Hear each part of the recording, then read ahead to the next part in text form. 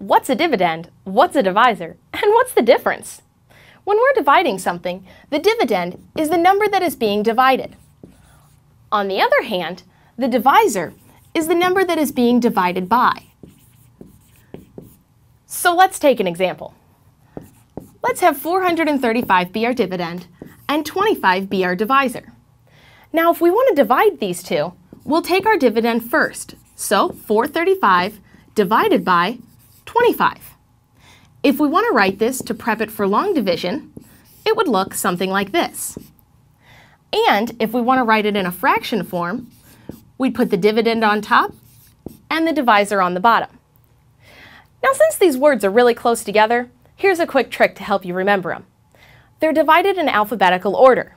So 435 divided by 25, or dividend divided by divisor.